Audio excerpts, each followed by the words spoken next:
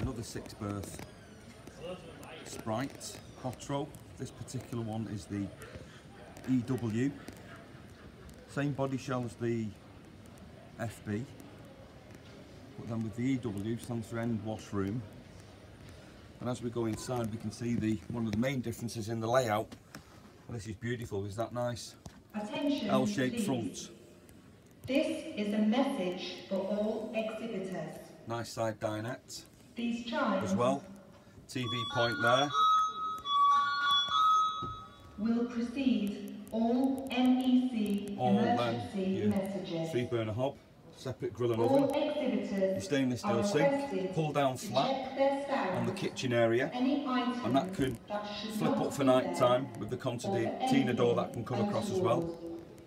Got a lovely nice fixed bed. Same again with the Gravity Lux duvet mattress, matching headboard and curtains. Now moving into the bathroom, we can see we've got the Thetford toilet, that nice hand basin again, fully lined fiberglass and plastic shower unit with the new Orbit shower head. Got its own light in the washroom as well. Nice vanity storage. I'll just stand back a little bit. There we go. Then moving back into the bedroom. There's your storage for your freestanding table.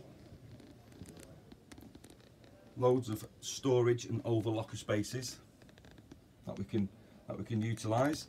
So this would also suit a couple if they're having it sited on a permanent site, or a family, or even a couple who are touring around. So you've got your lounge, your diner and your fixed bed.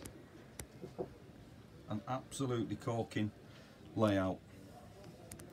Same again with all the Swift standard features that they have on their Caravans now. So you've got your tracker, your Swift command system, GRP body shell, a nice 6-berth L-shaped front twin axle.